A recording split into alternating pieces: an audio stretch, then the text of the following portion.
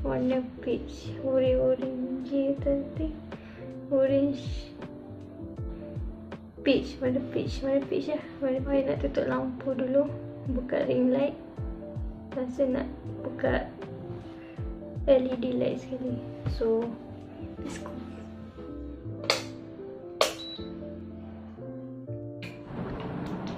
Oh, terangnya. So untuk first step, korang kena basuh muka dulu, okay? Apa-apa sebelum makeup, I think korang kena bersihkan muka betul-betul. Make sure memang bersih, tak ada tarik mata bagai sekarang ni tengah check. Tak ada tarik mata, tak ada apa, hidung pun bersih. Okay, lepas tu siapa yang bibir kering macam Wahi ni, korang better pakai lip scrub like this. Better pakai lip scrub. Okay, ni lip scrub dari O.TWO.O. Wahi beli dari O.TWO.O. Kod 2 brown sugar. Dia ada 3 kod tak silap, tapi Wahi beli yang brown sugar punya. Sebab dia boleh makan. Basically kalau lip scrub memang boleh makan kan. So ni sedap.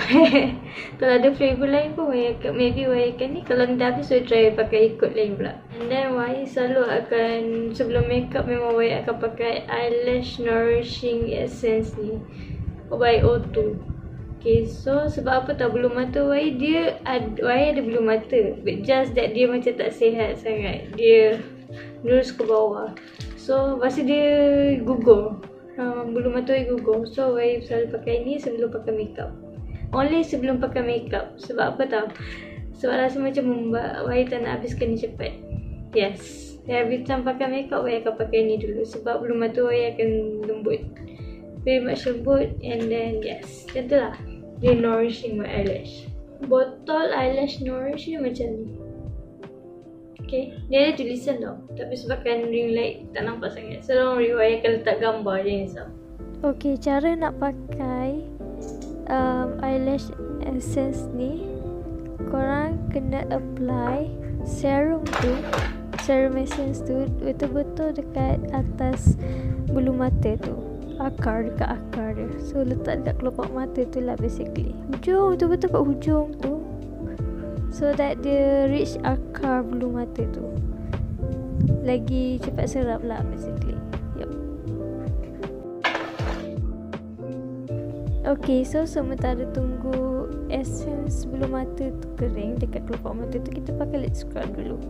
Okay, kod untuk lip scrub ni sebenarnya 03 tak, bukan 02. Sorry. Okay, so korang apply, ratakan dekat bibir tu dulu. Ratakan sebanyak mana korang nak. Masa korang tengah scrub tu, jangan terlalu kuat sebab nanti sakit. Okay, so korang pakailah berapa lama korang nak pun. Wahi just pakai ni for like 10 second to 50 second je. Okay, so biasanya Wahi basuh guna air dekat bilik air tau. Tapi sekarang ni since Wahi tengah recording, Wahi just lap guna facial wipes. Okay, so sekarang kita start dengan lukis kening. Wahi memang selalu makeup memang start dengan lukis kening. So Wahi pakai automatic eyebrow pencil.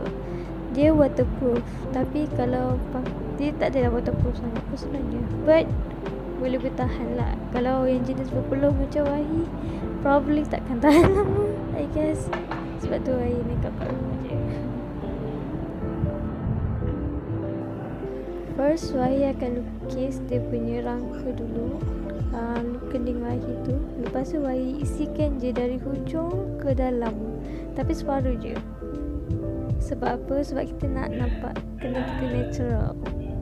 Okay, tapi jangan terlalu pekat bila yang bahagian dalam tu. Kena asalkan tak terlalu pekat macam jadi macam apa tu, bushy brown.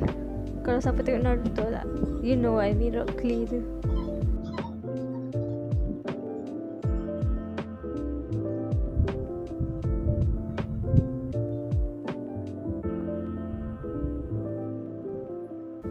Okay, so sekarang Wahi brush Wahi punya kening, kemaskan lagi dan ratakan so that dia nampak tak nampak macam serabut lah. Untuk yang kena tebal macam wahi, memang wahi akan brush macam gila kat situ. Okay, so wahi nak make sure wahi punya bulu kening tu nampak kemas. So wahi guna BB cream BIOQUA kod 2 untuk jadikan concealer. Wahi tak ada siap concealer, so ya, wahi guna BB cream ni. Satu sebab dia dewy and memang sangat sesuai untuk muka wahi as concealer sebenarnya, sebab dia toner dia terang, but I can use it as concealer sebab dia cepat serak.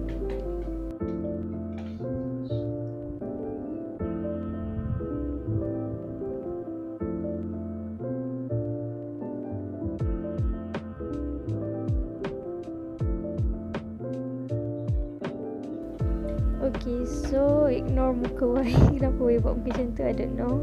Okay, so sekarang ni wahi move on untuk prime wahi punya kelopak mata. Wahi guna Kiss Beauty Cinema Invisible Magic Cream. Ni untuk cream foundation saja, but then wahi guna untuk primer. Okay, so ni muka wahi terkejut sebab wahi lupa nak prime muka wahi sebelum letak any foundation atau makeup. Ya.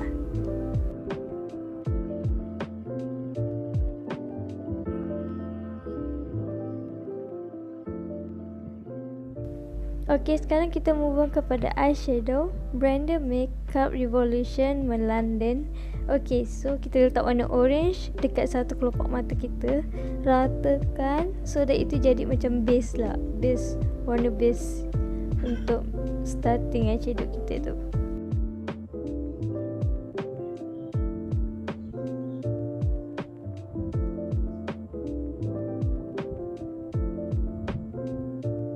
Okay, second step, korang ambil warna orange yang lagi gelap sikit, letak dekat bahagian luar sikit daripada kelopak mata dan dekat crease untuk jadikan dia macam lagi gelap. Mata korang jadi define, lagi menyerlah gitu.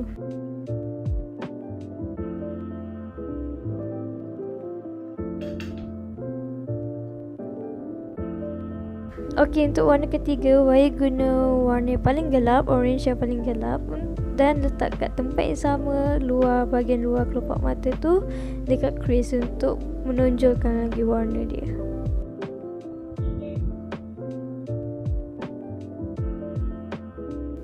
Okay, so untuk warna yang last, wahi guna warna hitam untuk jadikan dia smoky look, eye makeup smoky look gitu.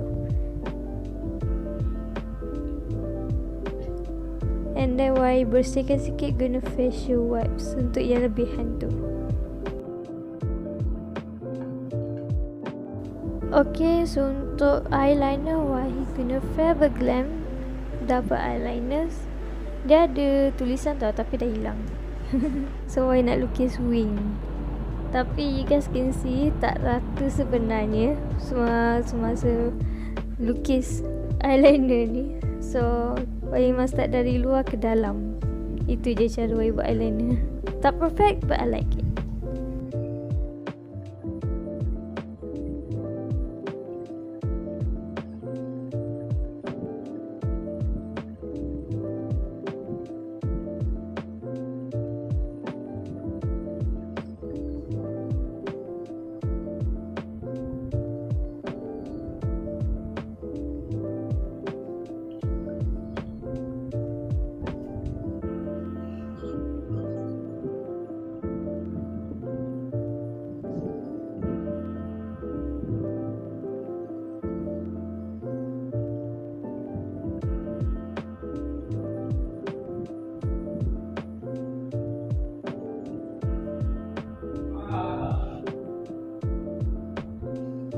Okay, sekarang wahi nak ketip bulu mata. Kita curl bulu mata kita. Okay, so wahi bulu mata wahi jenis lurus, so memang jadi macam susah nak curl kan.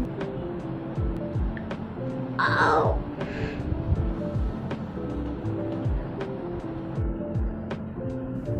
Okay, so ni kali ketiga wahi guna curler ni, eyelash curler ni. So that's why tak biasa pakai lagi. Korang boleh nampak dia struggleness tu.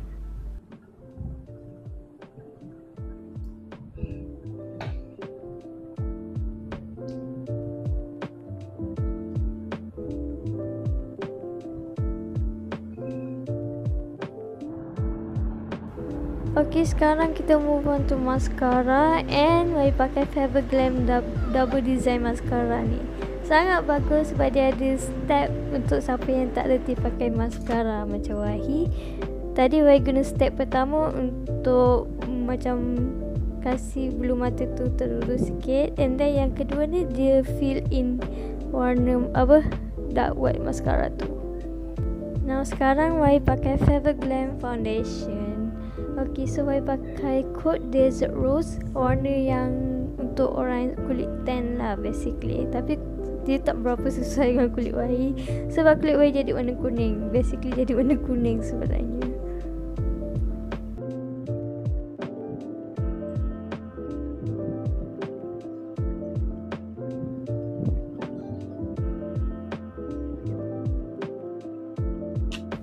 Okay, so as korang tengok Wahi cuba blend foundation tu, korang boleh nampak kulit Wahi jadi glowing kan. Itu memang efek dia bila pakai foundation FEVERGLAM. Korang letak berapa banyak pun, sebenarnya Wahi pakai 1.5 pump je tadi sebenarnya untuk satu muka ni. Korang perasan Wahi dah nampak glowy dia tu, walaupun Wahi tak blend lagi dah ada glowy dah tu.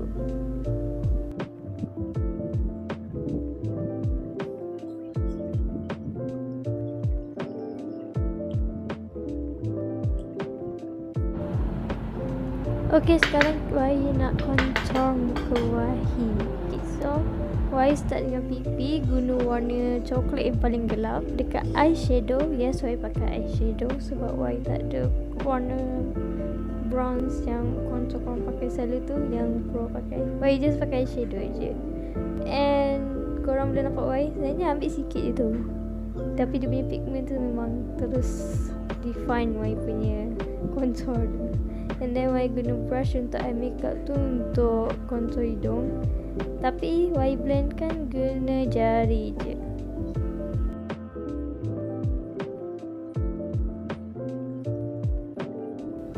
Okay, sekarang ni Wahi guna loose powder by MAC. Yes, and dia punya code 01 paling light. Okay, Wahi letak kat bawah mata, and Wahi tak tahu kenapa powder tu jadi macam tu sebenarnya, sebab selama ni Wahi pakai memang macam tu. I'm not sure why, tapi dia memang datang sekali dengan tu yang bedak powder pad yang Wahi pakai tu. Dia punya padding, I don't know, aku tak kenapa orang panggil benda tu padding. So Wahi letak bawah mata, and then letak kat bahagian dagu, tepi-tepi dagu tu, and then letak kat hidung, T-zone tu dengan kat hidung untuk highlight. Wahi tunggu dalam seminit ke sebenarnya nak biar dia baking. And yes, Wahi tak tahu nak buat apa masa baking tu, saya biar je.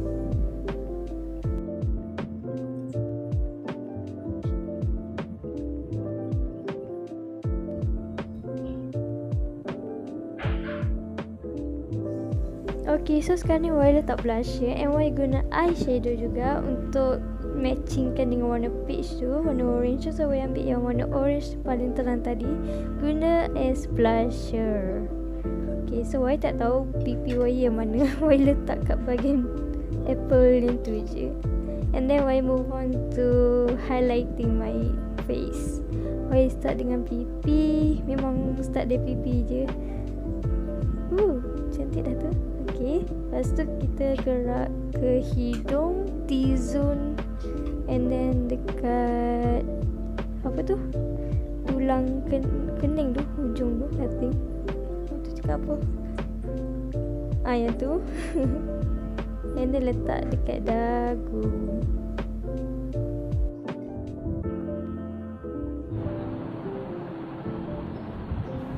Okay, so Wahi terus letak lip matte FEVERGLAM Code Loyal, warna dia macam dark nude. Warna ni memang sangat best. And then Wahi mix dengan satu lagi FEVERGLAM dengan code yes, dia terang, dia nude juga tapi dia lagi terang sikit daripada Loyal. And that's all for today's makeup.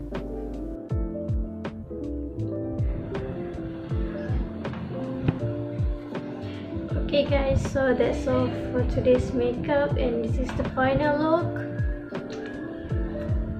Macam tebal sebelah tak tebal yang, so that's okay. I'm still learning. Don't worry, dalam masa terdekat atau masa yang depan-depan Wai akan remake balik semua makeup yang Wai pernah buat kat dalam YouTube ni. And for sure Wai akan tunjuk improvement I guess. I don't know, blush Wai rendah sangat I think, but that's okay. I'm still good with it. I'm okay with it. Okay, so kita jumpa on the next video, okay?